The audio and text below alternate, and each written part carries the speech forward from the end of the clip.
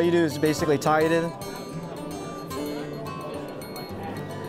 and then wrap. Compared to many of the featured fly tyers at the annual Sowbug Roundup, Son Tao isn't the most experienced behind the vise. But even though he's only been tying for 2 years, he has quickly gained a reputation as an expert craftsman.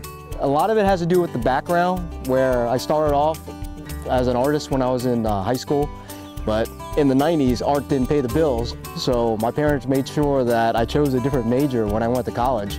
So I took up electrical engineering, and then I worked at RCA. Between the art and working with the engineering background, it makes fly tying a little bit easier because I could see a fly and I reverse engineer the fly right in my brain. It also helps I see 2010. Tying on, size 18, 20 hooks, not difficult because I don't need any magnifiers. It doesn't hurt that he's an unabashed perfectionist. If I tie on something and I didn't do it exactly the way it should be done, I just undo it and I redo it until I get it right. Tao's precision at the vise has earned him numerous industry sponsorships and nearly 14,000 Instagram followers. But fly tying has done much more than that for Tao. I can honestly say that it probably saved my marriage and my life, because at the path that I was going down, it was going to lead to nothing but destruction. A Master Sergeant in the U.S. Army, Tao has been deployed 6 times to combat zones. He has received 2 Purple Hearts for combat injuries that resulted in 11 surgeries on his legs and back. 3 years ago, while stationed in Hawaii, post-traumatic stress disorder caught up with him. Over the course of each deployment, you end up having a lot of basically demons and so that builds up inside of you. Me having all these deployments under my belt, I had a lot of problems sleeping and a lot of anxiety issues, and the tying helped me refocus my brain into the aspect of wrapping thread and materials versus thinking about other silly stuff. And ever since I started doing that, I've been able to sleep much better. I've been a much easier going person, friendlier person, and better husband, better father. Tao is no stranger to overcoming life's challenges. Born in Vietnam in 1974, Tao and his family fled the country amid the turmoil of the conflict's final days. My father was an officer in the South Vietnamese Army, so he was being hunted down with all the other South Vietnamese military personnel. And we escaped to Malaysia, and we stayed on a refugee camp there, Pulau Bedong, which is a little island off the coast of Malaysia, for almost 2 years. And during that time there, my parents were trying to find political asylum in other countries that we had family at, and they all said no, but the U.S. said yes. And through the help of a Mennonite family, we ended up emigrating to the United States.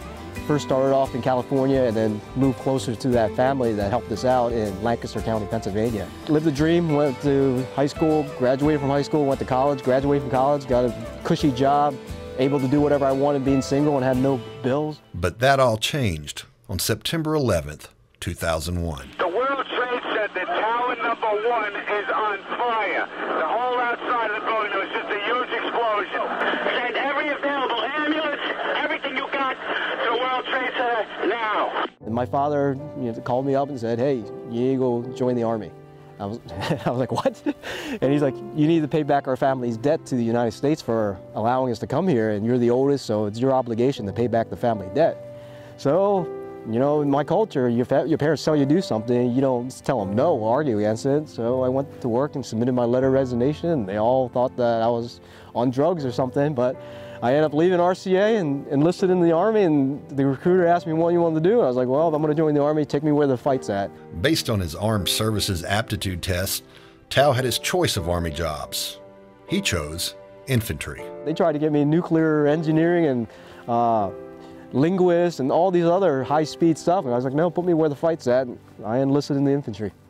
And so right off the bat, deployed right away off over to Afghanistan, Iraq, and it was like back to back to back, and 17 years later, still in. Tao is at peace these days. When he isn't training young soldiers, he spends his days raising a family, fishing every chance he gets, and tying impeccable flies at a feverish pace. But reaching this point in his life hasn't been easy. About 3 years ago, I was stationed in Hawaii, and I've deployed 6 times because I'm active duty Army.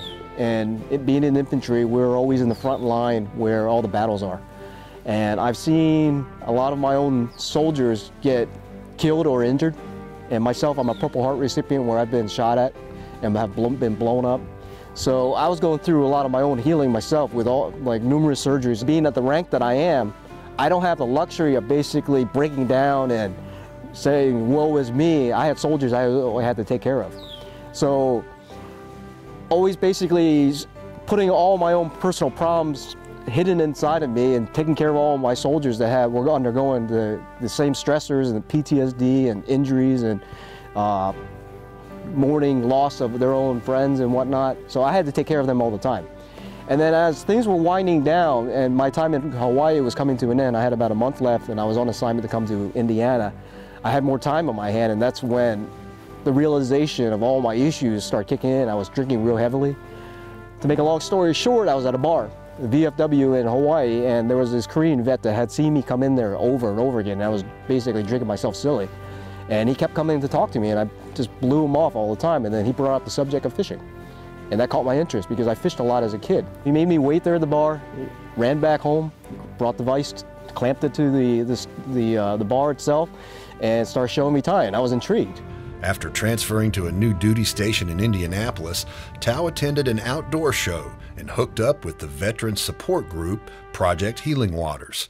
He was introduced to a local fly shop that gave him a tying vise and materials, as well as a book that inadvertently speeded his development as a fly tyer. And then I saw this fly in there. It's called the ginger quill that I was in love with. It was just a beautiful fly with the natural materials, the peacock quill and the mallard duck wings and the whole 9 yards. So I wanted to tie that fly. Went back to the fly shop and got all the materials that were on the list, and didn't realize at that time that that was not a beginner fly by any stretch, because the mallard quill wings is one of the most difficult things to do, but I didn't know, so I felt that I need to learn how to tie this fly. And I ended up buying every single set of duck quills that they had by the time I finally got that fly right. And I ended up tying probably about 50 to 60 of them. Knowing what I know now, that tying that first fly until I got it exactly right actually set me up for everything else afterwards, because every other fly that I ended up tying afterwards was drastically easier. So it worked out in the long run, but it was not. I do not recommend any of those Catskill patterns as a first beginner fly. Just 2 years later, Tao is making a name for himself as one of the top fly tyers in the country. It blew up into this huge social media beast that has completely taken me by surprise. Tao was initially reluctant to talk about his story, but his higher profile has given him a platform to talk about the healing power of fishing and fly tying. It has brought me a tremendous amount of inner peace, and I know there are a lot of others out there that could use the same help. I can't stress just the importance of organizations like Healing Waters, Warriors, and Quiet Waters, and fly fishing in general. It's just being out here and listening to the water and the birds and catching fish, and you forget everything else. Tao spends his days molding young people into responsible adults and professional soldiers. And now he wants to use his free time to share his passion for fishing in the hope that it can help others. Help others, educate others, teach others is one of the, like I said before, one of the big things that I love to do. And now it's a different avenue of me teaching and helping somebody else that is struggling with either military side, with depression, with alcoholism, with PTSD, or somebody that has nothing to do with the military but just want to get into tying and they don't know how or what to do. It basically has become my only hobby that I have, and I love it. It's helping others, and there's no other way that I would prefer to spend my free time besides my kids and my wife than just doing what I love to do.